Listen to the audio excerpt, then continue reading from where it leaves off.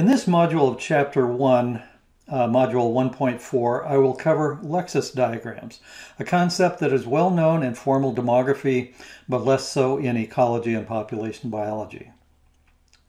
Lexis diagrams are graphical representations of the relationship between demographic events in time and persons at risk. They are named after the German statistician Wilhelm Lexis. Two numbers characterize every demographic event. First, the age of the person, and second, the period at which it occurs. An individual's life can be depicted as a lifeline, where the line begins on the time axis at the time of the individual's birth and ends at the time representing the individual's death. The individual depicted here was born in 1900, died in 1980, and thus lived to 80 years.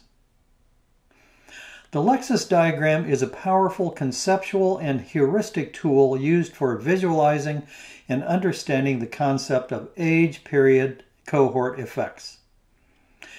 Age effects, the biological origin of age effects usually endows them with a generality and regularity.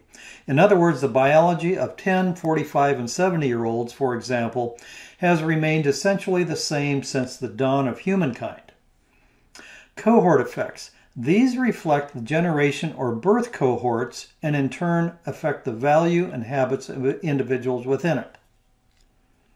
Cohorts such as baby boomers and millennials all carry with them habits unique to their generation that affect their mortality risk, including health habits. Period or historical events affect all age groups at once, although different ages often react differently. For example, the mortality response to epidemics, famines, and wars of the very young and the very old are often much greater than the response of middle-aged persons. As an example here, I show a Lexis diagram depicting the age-period relationships of eminent scientists, from Charles Darwin and Alfred Russel Wallace to Nathan Keyfitz and E.O. Wilson. The naturalist Alfred Wallace was a 36-year-old explorer in 1859 when the 50-year-old Darwin published his seminal On the Origin of Species. And he was a 59-year-old scholar in 1882 when, as pallbearer, he carried the casket of the 73-year-old newly deceased Charles Darwin. Wallace died in 1913 at age 90. The birth year of demographer Nathan Keyfitz. The Lexis diagram consists of 5 different elements, each of which depicts a different age-period cohort relationship. Using ages 10 and 11 as examples, and 1900 and 1901 for example periods, I will illustrate each of these elements. The upper Lexis triangle depicts individuals who were aged 10 in 1900 and turned 11 that same year.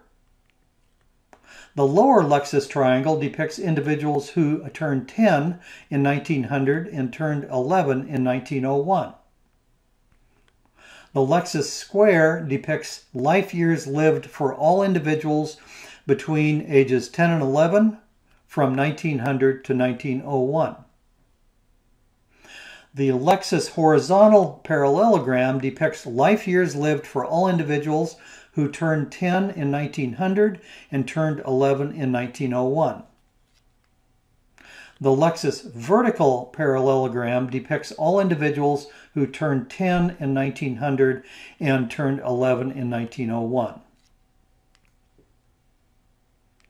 Based on 6 time measures contained in the description earlier, including chronological age A, period P, birth cohort C, thanatological age T, death cohort D, and lifespan L, Tim Riffe and his colleagues at the Max Planck Institute in Rostock, Germany, developed a unifying framework of demographic time using identities and sub-identities that connect all these measures.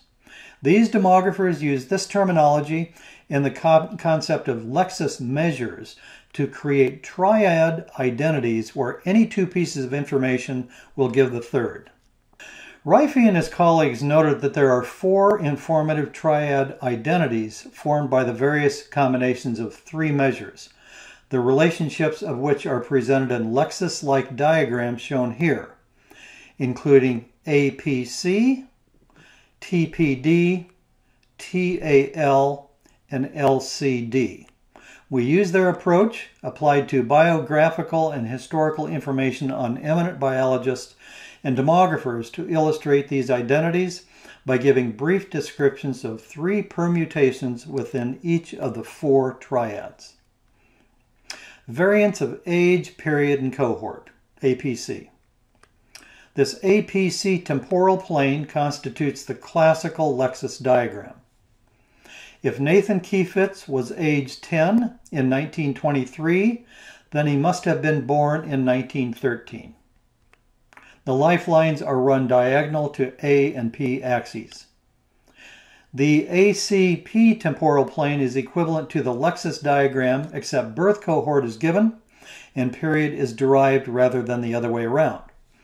Given that Charles Darwin was born in 1809 and he was 22 when he departed on his epic round-the-world expedition on the HMS Beagle, then the year he departed must have been 1831. The CPA temporal plane is equivalent to the Lexis diagram, except birth cohorts are given and age is derived rather than the other way around. Plant geneticist Barbara McClintock was born in 1902, and therefore in 1983, when she received the Nobel Prize, she was age 81. Variance of thanatological age, period, and death cohort, TPD.